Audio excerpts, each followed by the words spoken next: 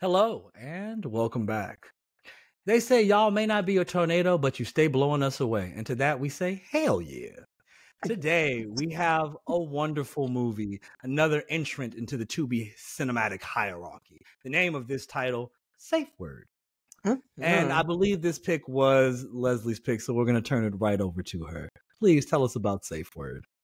All right, gladly. So this was my pick. It came out this year of 2023.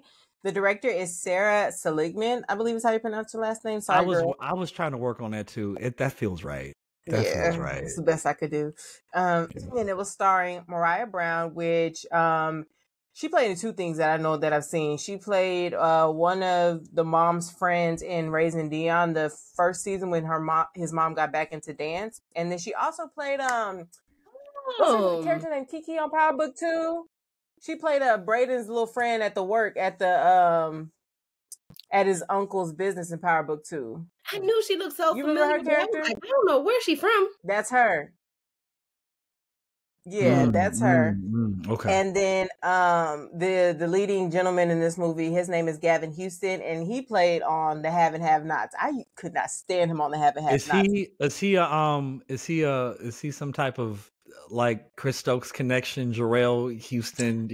Not that I know of. You know, The Have and Have Nots was Tyler Perry, but not that I know of. I don't know if he knows them or is cool with them. I don't remember seeing their name on this movie, but but you know, his last name is Houston, so in my mind, if you're black and your last name is Houston, now I have thoughts. No, I don't think they're related, but like I said, he was annoying to have nots. But since then, I've seen him in other stuff, and he's done really well, and he's gotten cuter too, so that's a plus.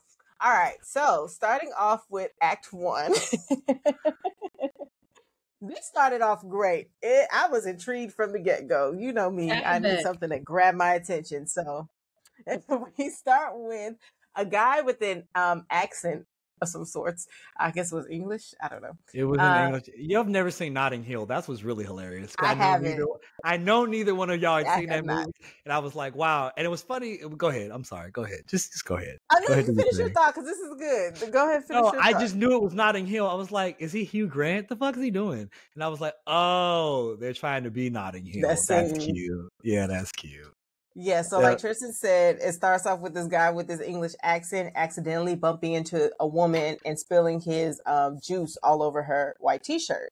So, of course, he offers for her to come back to his place because it's nearby and she can clean up. So we see her in the bathroom. She takes off her shirt, just has her bra on. She wraps a towel around, and then she comes out of the bathroom and kind of leans against the wall, and he rips the towel away, and they start making passionate love. And then we realize, oh, they're not strangers. They're in a relationship. They're just role playing. That's their thing. Got it. So we go to, and he actually surprises her with like a new outfit to go back to work in since, her shirt was ruined. And we learned that this was just a little rendezvous they had over lunch. An afternoon delight, if you will. There you go. That's where the song comes into. Yes, afternoon delight. A lot of people thought that was about like dessert or something like that, but not. I mean, he said, "I'm gonna kiss my baby and hold her tight." I feel like that's enough. You should know. No, people don't always listen to words; they just, feel the song. So, we learned that the main actress' name is Colette, and she's actually spilling the tea about her rendezvous during lunch with her boyfriend Ethan. She's talking about this with her best friend Lainey, who is also her coworker. They're realtors. So. She ends up telling, Lainey tells Colette that maybe she should kind of like pump the brakes with Ethan because, everything is moving fast. But then Colette's like, no, it just feels right. We're fast good. Fast is incorrect. It was moving warp speed. Like they were moving. Yeah. Because how many months had it been? It was like a few months. I think a month. I only think it was like short. Yeah, it was very fast. They did meet on a dating app, if I'm not mistaken. So yeah, things definitely moved at warp speed for them. So then we see that Ethan surprises Colette with a whole glam team, a car service that brings her to his parents' estate, and he proposes. They elope in Vegas, and he buys her a new home. And that's when we get into Act 2 of it all, where things really start to go down. So we find out that Ethan is a lawyer with ownership stake in his boss's law firm. And later on in the movie, we find out. Now, one time. I'm sorry. That pissed me off. He never went to work. It wasn't about him. It wasn't about him. It When wasn't he about was him. at work, he was sitting in the office getting scolded. That was it. Like we never saw him actually doing the shit. Not one case. But go ahead. Right. That pissed me off. He could just work. He could just be corporate. He could just be corporate. You don't know exactly what they need him to do at the firm. You don't know. So later on in the movie, we find out his boss's name is Anne. So I'll just refer to her as Anne moving forward. But so Anne is upset that he got married without a prenup or informing her. And so then we see that Colette, Ethan, Lainey, and Colette's mother are at their new home. They're catching up about, their wedding, everything going on. And Colette, says that this new home is beautiful. She loves it, even though it is an hour away from her job, but she'll make it work because it's worth it. And that's when Lainey starts getting excited about the bachelorette plans that she has for Colette because they eloped in Vegas. She didn't get to have a bachelorette party beforehand. So what are your thoughts? I just feel like you missed out on that. You missed that boat. You can't have one afterward. You married. You missed that boat. It's a party at this point, and I can come along. Like you missed out on that one. It could be a co-ed bachelorette type of thing. That'd be fun. So we just taking another vacation. That's what I heard. That's all I heard. I mean, hey, or just having it at the house, having friends over. Yeah. So hearing about the bachelorette plans actually upsets Ethan to where he, leaves the kitchen and he goes in the other room and he actually yells at Colette. Even when she says she's not going, he is just visibly irritated and upset. So Ethan tells her that he senses Lainey doesn't like him or feels a way towards him, but Colette just reassures him, just don't take it personally. She has nothing against you. So Ethan suggests kicking off their honeymoon by going to a sex club, trying something different. He said he's been to it before and just asked if Colette trusts him and trusts that he knows what she likes. So she says yes, and they go to the sex club. So as soon as they're walking in, we see the camera pan to this woman who clearly recognizes one of them. We don't know at this moment which one. And she's watching them as they make out across the room. And that's when Ethan gives Colette some sex toys. They come up with their code word, or their safe word, hence the name of the movie, which is red. And they actually begin having sex and experimenting with their toys in one of the back rooms. So Ethan says he wants to punish Colette for working when they agreed on an additional week for their honeymoon. She's been a bad girl. Do something. Apparently, that always gives me red flags. I want to punish you, but I digress. Not my thing. Why you being bad, girl? You wouldn't get punished otherwise. And that whole girl thing, not my thing. So anyway, gosh. But you got to be a good girl, or you won't get punished. Okay. Stop! Ew. I know. It's freaking me out. Okay. So Colette is worried that one of her colleagues, Brenda, will actually take all her clients if she's gone for much longer. And that because she's been gone for a minute, she's so engulfed in being married with the bulldog. She was like, "I'm gonna take these clients." But I mean, to be fair, Colette was out 2-3 weeks at a time. It's what you expect. Clients still need to be helped. So Ethan actually says he'll introduce Colette to some of his clients from the law firm just to bring her more business so she doesn't have to worry about Brenda taking hers. So Lainey actually calls Colette and tells her, hey, girl, I know you've been enjoying your honeymoon and being a newlywed, but you need to get your butt back in this office ASAP, tomorrow. And so she returns and her and Brenda exchange some little smart words. And that's when Colette sits Lainey down. To me, they were having these discussions just out in the open. They didn't have an office to go into and close the door and gossip. They was just in the common area divulging secret information, personal information.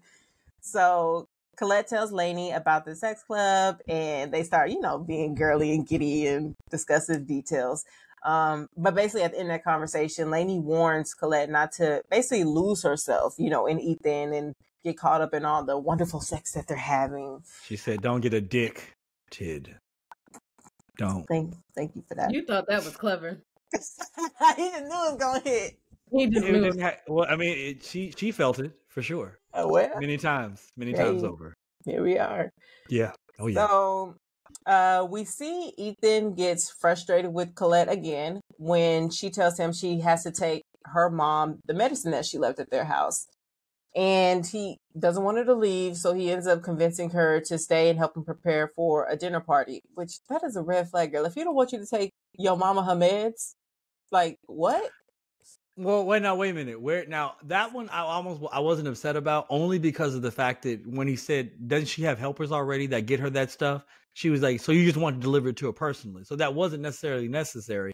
And you did promise me that you were going to help me with the dinner party. Like, I would probably be a little upset if that happened. Now, don't get me wrong. I'm probably going to let you go. But, like, I would probably be a little irritated. Like, we were supposed to help me cook and stuff. What's up? I thought we were cooking. I thought we were a team. What's up? Medicine. It wouldn't even took that long. That was kind of crazy. Like, and her mom and I don't know how they might have got to talk and be there for 2 hours. You know, it might be. You never know. If I need to take my mama something. But if there was already somebody there to take it and you're paying somebody to do that, why are they not doing it? I guess that's what. Well, he was saying the helpers were where his mom was, not at their house. Oh, okay. It just seemed as if they had somebody that served that purpose. Not at their house. No, that's why she would have had to take it. So, Lainey actually mentions the sex club when her and Ethan are having like a moment off to the side, and she basically asks, like, how'd you get Colette to do it? That's, like, not in her nature. And he basically replies all slyly, like, maybe you don't know her as well as you thought you did. Oh. Really annoying of a friend to bring that up. That was so weird. I was like, why would you bring that up to her man? Like, that's weird, girl. I mean, I think that was her trying to, that was her olive branch. That was her olive branch to him. Like, because like it was ill-advised, but it was her olive branch to him because she was so bewildered. She was like, I can't even believe that you would do that. And you would think that somebody who would go to a sex club would be pretty open about it. But I feel like girls have that code to where it's like, well, we discuss about your life, I'm not going to bring up to your partner. Right, which is wild, which I thought was still wild, but whatever. Because that's the same thing with partners bringing it back up to the friend, like, oh, my girl was pillow talking and she told me what your man did. You like, a partner isn't going to do that. Isn't going to go to your friend and tell them what you told them. But I digress. So, Daniel, who's Ethan's coworker, he's at the dinner as well. It's the four of them. He asked Colette how long her and Lainey have been realtors, and they actually started discussing like their plan to start their own firm soon. And once again, Ethan is visibly irritated. This man got irritated at every little thing, which was irritating to me. So basically he's irritated because it's the first time he's heard of Colette wanting to start her own business.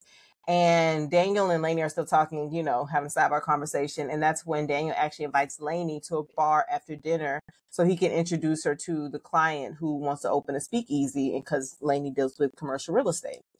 So Ethan basically lets Colette know that he feels like a third wheel within his own marriage with Lainey. And he doesn't appreciate Colette telling Lainey all of their business. So she apologizes and says it won't happen again. So now we see that they're back at the sex club, and they end up having a threesome with a woman in one of the rooms, the private rooms. And we see that the same woman who saw them the first time they entered is there working the club as a waitress.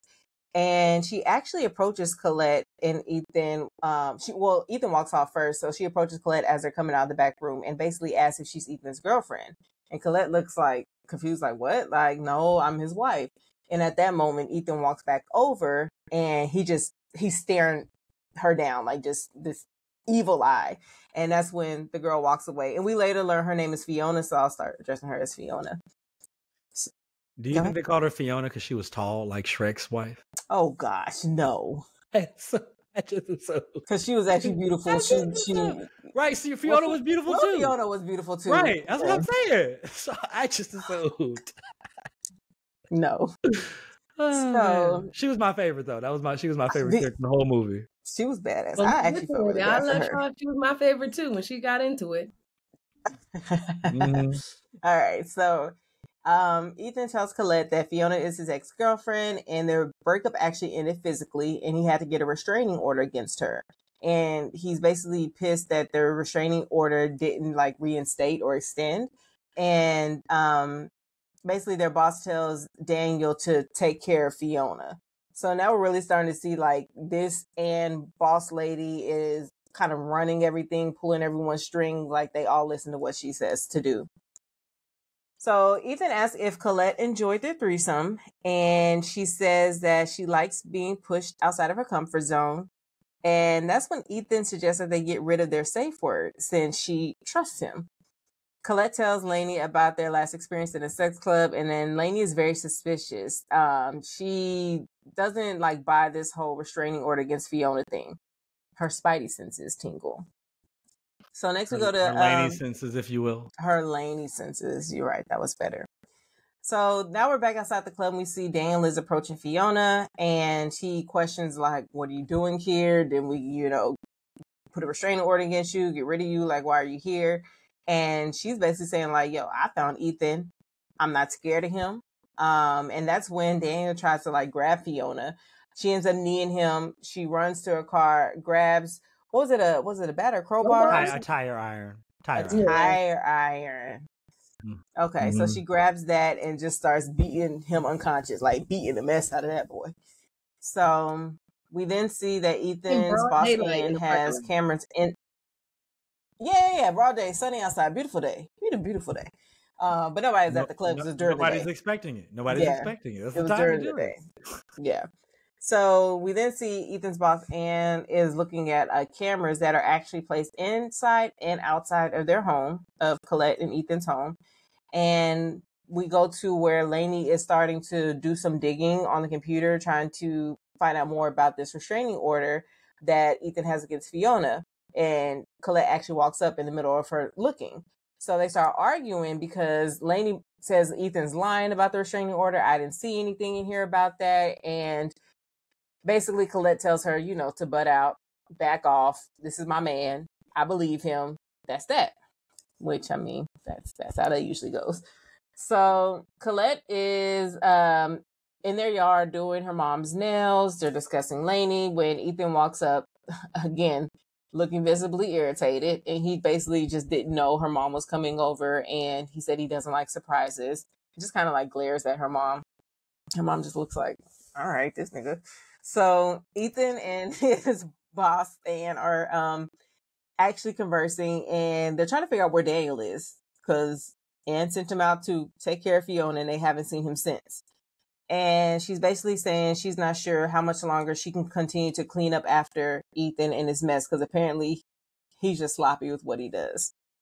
So we see that Colette and Ethan go back to the club. They're actually in a private room. And that's when Ethan introduces her to Shabari.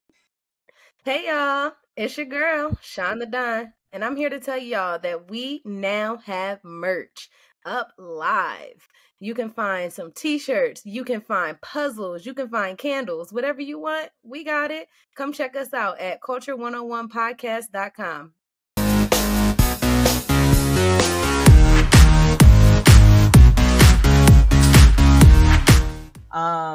And it's like a ancient, was it Japanese practice with ropes? Yeah, like a soft rope that you like some type of bondage practice. Yeah. So at first Colette says she can't, partake because she has some trauma that she experienced previously in her life that would be a trigger for her.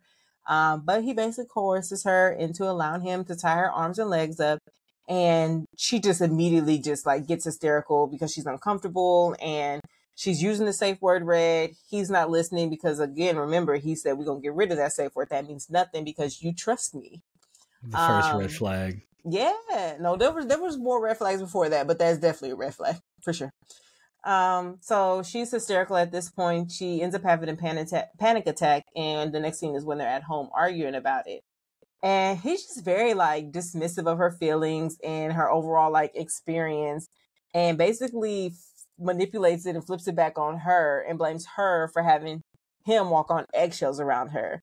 Which I'm like, girl, you don't see what he's doing? But textbook. Outsider looking in. Mm-hmm. Execution flawless. I was like, it's flawless execution. Yeah, it's crazy. So the next day, Colette is like having a meltdown at work. Like she's supposed to be paying attention to whatever her boss is talking about in their meeting. But she's like looking at her phone because she's been texting Ethan and he hasn't responded. And she ends up having to run out of the meeting to the restroom because she starts having another panic attack. And that's when Lainey comes to comfort her. She's helping her count to, calm down.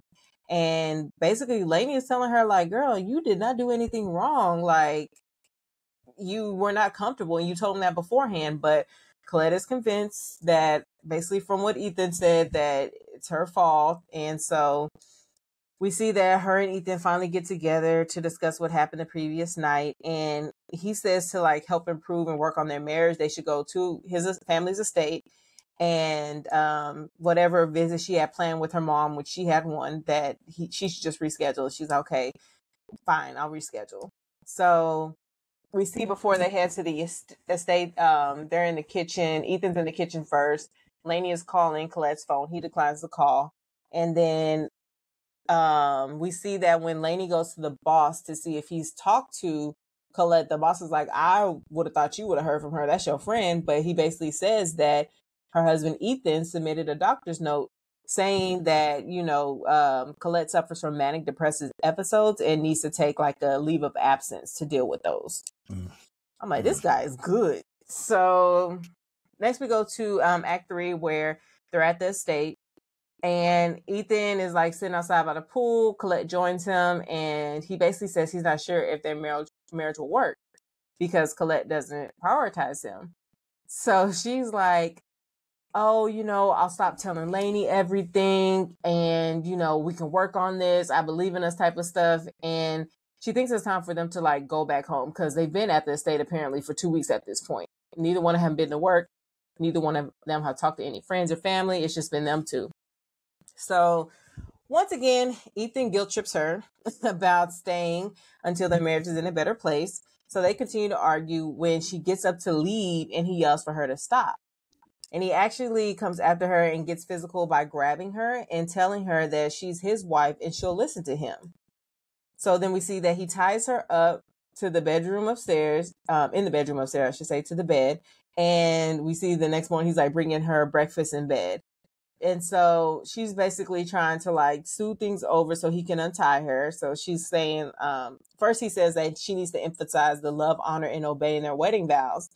And he basically comes out kind of like divulging his plan. Like, he shows that he has documents stating that he's her caregiver due to her manic depression, which is a conservatorship. And he lists off all the trauma from her past that she, of course, in the beginning of the relationship, I'm assuming, talked to him about. So now he's using all of that previous trauma against her. So meanwhile, we see that Lainey ends up going to the sex club trying to find Fiona. She wants to ask her some questions and talk to her, right? So Fiona basically tells her that Ethan likes insubs, which means he gets pleasure from those who do not consent. That's his thing. So Lainey says she thinks that they're at his estate, but she doesn't know how to get there. And Fiona's like, oh, I may know how. And she opens her trunk, and then we see she has Daniel tied up in duct tape. How long he been there? How long he been in that trunk? That'd be days How long at was he this in that point. trunk? Did she feed him? Did he get water? Did he get to the bathroom? Probably not. He probably soiled himself. His clothes look too fresh. No, I don't know about all that. That was wild. That was too wild. I was like, how long he been in that trunk, girl? It's hot there. Right. He didn't die, heat stroke or something? Good Lord. Maybe she cut the hair on. I don't know. So we can assume that Daniel told them how to get to the estate. And we see it cuts to Ethan's boss, Anne, who's once again watching her surveillance camera on the estate because she got cameras everywhere. And she sends her assistant to gain control of Ethan since she can see this man has clearly lost it, like he's tripping. So Ethan brings Colette some pudding that he made from scratch, and she begs for him to untie her so they can make it work.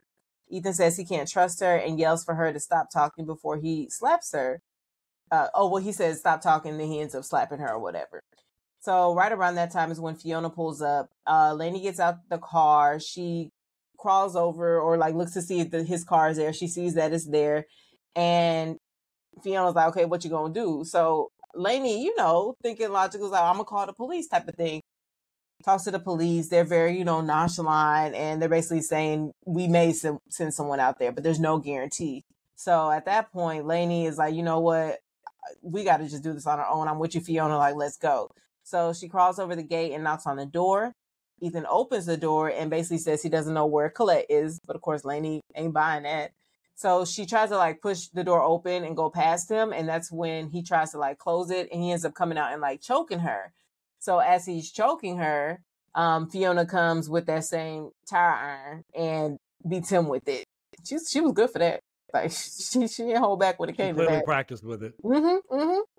So we see that Lainey at this point, since Fiona's beat him, Lainey runs into the house and calls out for Colette. Colette responds, and she runs up the stairs and finds her tied up on the bed.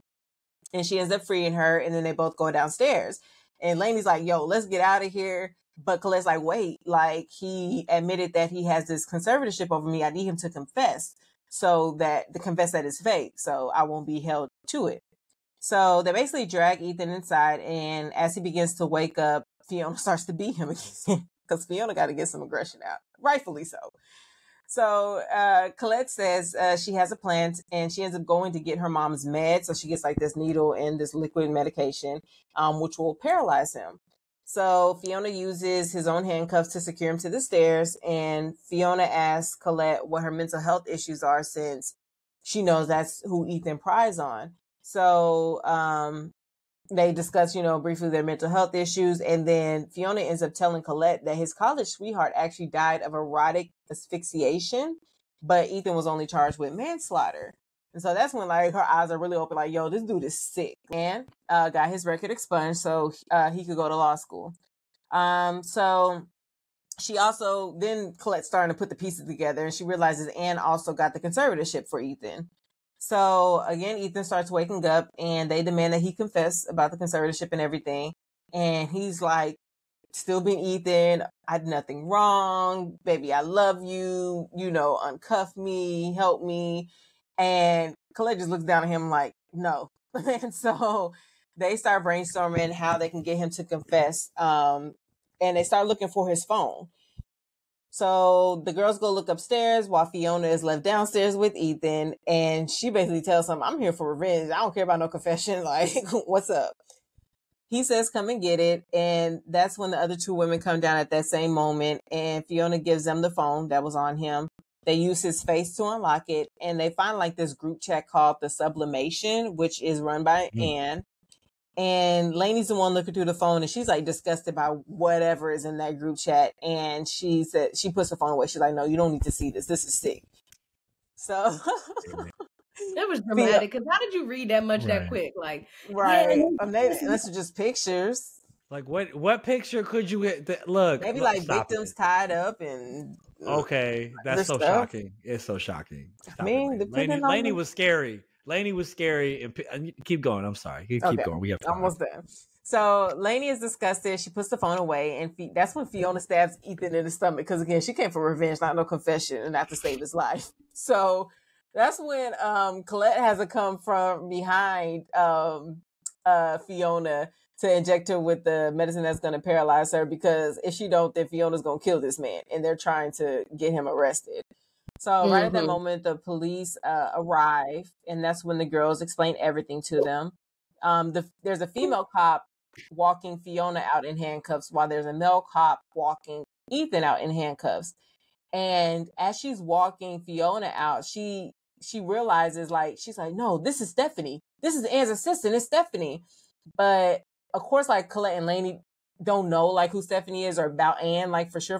So they're like, is this the meds talking? Like, what is she talking about? They kind of just like look at her and look at each other. But they don't really heed her warning that she's trying to give to them. And then they put both of them, both Ethan and Fiona, in the back of the same cop car, which I was like, wouldn't they put them in separate ones? I feel like wouldn't they put them in separate ones?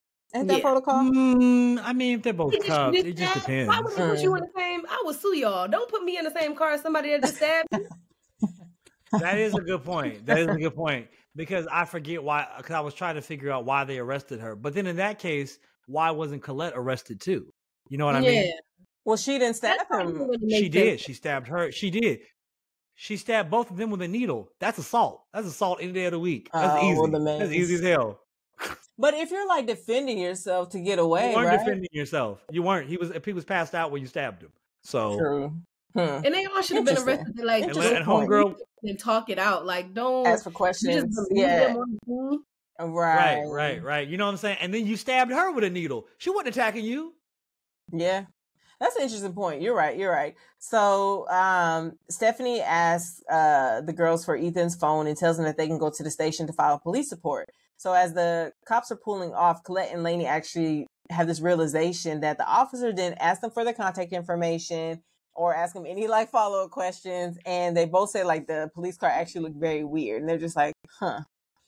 So now we see that Stephanie is back in her regular clothes and she's actually planting a gun in Fiona's hand.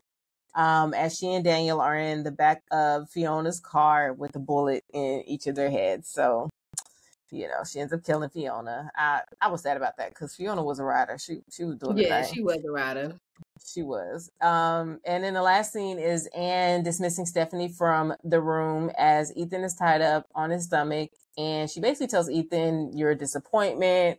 You're not a dom. You're a sub. Like, just going in on him. And she basically says she had one rule for him, and that was consent. And he broke that rule. So she ends up pulling a mask over his face and hoisting him up into the air. And the movie ends with him screaming, "Red." Which is crazy. He used the same safe word with Anne and his wife. That was crazy to me. I wasn't expecting him to get red is red's a common safe word though. I mean, yellow is when you're edging, and then red is probably one of the more common safe words. Yeah, and plus they took that from 50 Shades of Grey. That's from 50 Shades of Grey. Oh, I never know about all this, Tristan. You didn't read the books? Y'all didn't read the books? I thought it was, I started it, but then I didn't finish it. My mom actually read them. She has all 3 books, and I got them. I just haven't read them yet, but I read all 3 of them. Oh yeah. Yeah, that lady can't write for real, but you know, it was entertaining. It's true. I won't tell you. That's funny. But yes, go ahead, thoughts. Hey y'all, it's your girl Les, stopping by to let you know we have new merch dropping. Check it all out at culture101podcast.com. Sean, I'll let you go first. I feel like you got some thoughts brimming on the brain. I liked it. It was just a lot of parts to me that just didn't make sense. Like the guy in the trunk, how long was he there? Because I thought 2 weeks had passed. That was weird. That didn't make sense. Man. What else happened? And nobody did this. When you open the trunk, it should have been like this. Should have stank. Yeah. She wasn't taking care of him, so yeah, it should have been. And she been like in his life since he was a kid, like before he went to law school. Like that was weird. I didn't understand what their relationship was. I guess the assumption was maybe he got into this like sublimation life, maybe in college or something before like law school came around type of thing, and that's when she kind of became. I'm just assuming here, it wasn't fleshed out from your point, so I agree. I would give it a 3. Oh, just a 3? Just a 3. Fair enough. Well, then we would be in agreement because it's definitely a 3. It's a hard 3, like a hard 3. A hard 3. A hard 3. Okay, so what was it missing for you, Tristan? Okay, well, here we go. Oh, so read the notepad out. First off, as soon as I saw that harp, I was suspicious. I'd have been like, "You brought a harp player here? Oh no, I'm suspicious." It was so extra. Hell no. You done brought a harp player? No, I'm suspicious. That ain't. Because where you find them? Right. Exactly. Got a harp player. Drag that shit down here too? No. And then y'all was crazy moving light speed. Like I understand things happen quickly. I get all of that, but. Girl, like he proposed to you and you just and then you decided to get married at that moment? Yeah. What? That's insane. It's insane. Y'all not even like 50. Like, what are we even talking about right now? That shit's wild. You know, and then when you talk about I'm gonna get rid of the safe word, always have a safe word. Yeah. Always have a safe word. Y'all, if you have sex for 70 years, you should have a safe word. There should be some word. Like I don't care how many syllables it is, they need to be a safe word. It's important. The ending definitely leaves something to be desired because like they just like with the last 20 minutes, they always find a way to fuck it up on Tubi in the last 20 minutes. It's like they be rushing or something. Y'all right. I get it. Deadlines, whatever it was. Like y'all set up this beautiful Right. The sex club looked good. Like I was like, okay, this really feels right. And they were borrowing from other movies. Like you saw a little 9.5 weeks. You know, you saw a little Eyes Wide Shut with some of the secrecy. You saw some 50 Shades, a few things there, the Red Room, all of that. You know, like don't get me wrong. Like I get it. I understand what you're trying to do, trying to make a little sexy thriller. That's cute and all, but you missed some shit. That's all I'm saying. And then like I just didn't like. I understand she had a history of mental health and all of that. But I just felt like I don't know no black woman that wasn't gonna cut him. He would have been cut a long time ago. I just felt like he would have been cut like in his sleep, something like she'd have run to him while he was sleeping, held a knife to him. Like, I think you just forgot who I am. Like you went to sleep next to her, bro. Are you crazy? Like, like, are you insane? You gonna go to sleep next to a woman? Oh, you insane, bro. Yeah. You could have died. But whatever, you know. And then Lainey was scary. She kept pissing me off because you over here poking your nose and then you didn't even do the right. And what kind of sense does it make? You gonna go on a mission and you wearing heeled boots? What are you doing? you changing your sweatpants? You didn't want to put your Timbs on? Right. You didn't put your hair in a ponytail. What are you doing? Somebody out. Right, like you didn't put on no leather, nothing. You just about that life. That's not you didn't go bring your gun that you keep in your house in the shoebox. Nothing. She not like about that was life. insane. Talk about I'm gonna call the police. When the person that was held captive tell you I don't want you to call the police, that should tell you something now. That's wild. Yeah. That's wild. But you gonna call the police because you know best. Fuck out of here. No.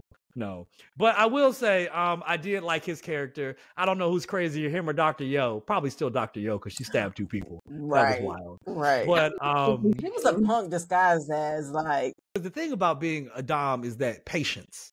It's all about it's a patience game. Because the thing is that because the reason you are a dom is because you are dominant over their pleasure. So you can give them pleasure and take it away whenever you want to. So he just really didn't understand the core fundamentals of being a dominant. And it's all about patience because you were too available and then you were playing on the emotions correctly to be like some type of abusive dominant, but you just didn't see it through. I get it. That's part of the whole character. I get it. That's part of that was his Achilles heel, but I don't know, but I did like Anne. Anne was running it. I like her. She cleaned that up. She cleaned that up too. She said, "Girl, go handle that person. Go handle that." And got it handled. I was upset at Daniel. How the hell you let her punk you, bro? She kicked you in the dick, and then you let her beat you half to death. Yeah. Like, what? You came there to beat her, and you let her just. What kind of, I was so out there. I was like, this is insane. But it's a hard 3. You can't go no higher than 3. They was equal playing field. What'd you say, Sean? Fiona and the guy, they was about the same size. Right. She did look like she started on somebody's basketball team for sure. Like absolutely. No, but Fiona was my favorite though. Like if you was picking a lady in the movie, she was definitely my favorite. You know? But honestly, I think Fiona. I just think Fiona didn't act quick enough either too. Like I was just like I felt like you were always coming in a step behind. You know what I mean? So, but again, we don't have a movie if she acted too quickly. So who knows? But that's a hard 3. Hard. Okay. Hard I feel like I would give this a 3.5. Like I enjoyed it. There were some holes which y'all both pointed out, so I would give y'all that there. But overall, I feel like it made sense. I'm wondering if they're going to try to stretch it to a second one just because you have he's to. Still alive. Right. I feel like he's going to have a new victim or maybe come back around to Colette. Like something's going to, or maybe Colette's going to be the Fiona for the second one, warning the new girl type of thing. So I definitely feel like they're going to make another one. But I would give it a 3.5. I was entertained. So, I mean, it was a hard 3, so it's not going to go down. So I would watch the second one. I would be curious to see what the second one looked like. I wouldn't skip past it. So it definitely has that. Cinematography was fine. Some of the transitions were a little rough, but most of the time I was engaged. So yeah, it's good. Okay. Yeah. Well, go ahead. Yeah, it was definitely a movie that should never have been in theaters. It was right where it belonged. Well, yeah, it was just right where it belonged. Fair. So does it do it for the culture for y'all? I guess so. I guess it does. Okay. I guess. Because yes, black people, I reluctantly say yes.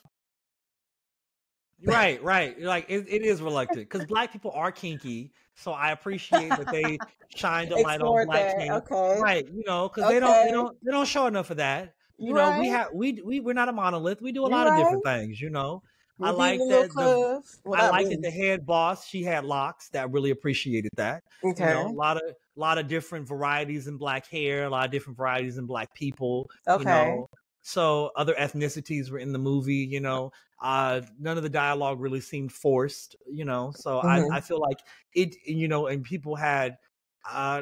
I mean, run-of-the-mill professions, lawyer, but Real like it wasn't estate, about yeah. drugs or gangster shit. So I mean, there was some gangster shit. Let me keep it 100. There was definitely some gangster shit.